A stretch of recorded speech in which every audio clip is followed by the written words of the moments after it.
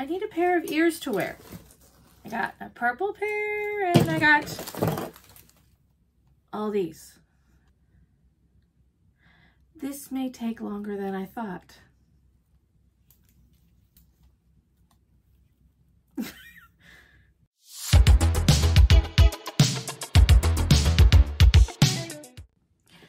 Hi everybody, my name's Meg and welcome to Meglet is a Geek, where we geek out about everything Disney, Star Wars, Marvel, and a few other things.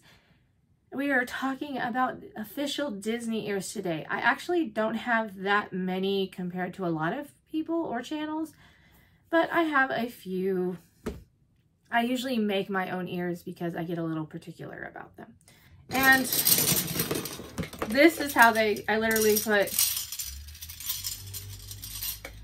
one here, one here, one here. That way they're not all on kind of on top of each other, but they hang on these shower curtain hanger things. And they just hang off a closet thing for me. So yeah. So how do you guys organize your ears? Or do you have them hanging up or are they on the wall? Or please tell me, because I know nothing, and this is just one thing I thought of like at 6 in the morning. I feel like I need to be wearing ears now. So we're going to start off with some plain colored ears. So here are the lavender ears. The bow not being like completely perfect, and I'm horrible at making bows anyway, but it's just a little problematic for me. But I love this lavender color. It's beautiful. Is it lavender or lilac? But look at it sparkle. So, yeah. So feel free to like this video, comment down below what is your favorite pair of ears or ear twins of any kind, or once again, how you organize or display your ears, because this is the only way I knew how not to put them in a box. So these are some emerald ears. They are so shiny. They're beautiful. Last St. Patrick's Day, I forgot that I had these, and so I didn't wear them. Because somebody, when I was doing errands for my job, they go, "I'm surprised you're not wearing green Disney ears." And I was like, "I don't think I own any." I was wrong, because an hour later, I remember I owned these. So since I have the Jungle Book stuff on my shirt, it says Baloo and Bagheera's trading post, so we'll wear these. Next to just the plain colors is the Wishes ears. They're a beautiful shade of blue. I got these because I'm a big fan of the K-pop group Super Junior, and this is about the shade of blue that their fandom wears. So I had to get me a couple. Give me some. So those are, I consider those my K-pop ears. Let's see. Completely random, don't belong in any kind of organization. These are the Great Britain Epcot ears. I actually went to Disney World and couldn't actually find these. So I believe these came from Magic at Your Door, because I really wanted a pair and I couldn't find them at Disney World. But yes, look, I love them. And I got these Loungefly ears. And they are Ghost Mickey, and they do glow in the dark. I love glow in the dark stuff, so I was so happy when I got these. I do not have the backpack to match. I kind of want it, but it's one of those things, like, it was never in the budget. So Little Mermaid's my favorite Disney princess, so these I had to have. Look at these, they're so sparkly and shiny, and I love the scale look to them. These are beautiful. I think these has a dingle hopper on the side. I actually like the bugs. Those little clamshells, they're so cute. So yay.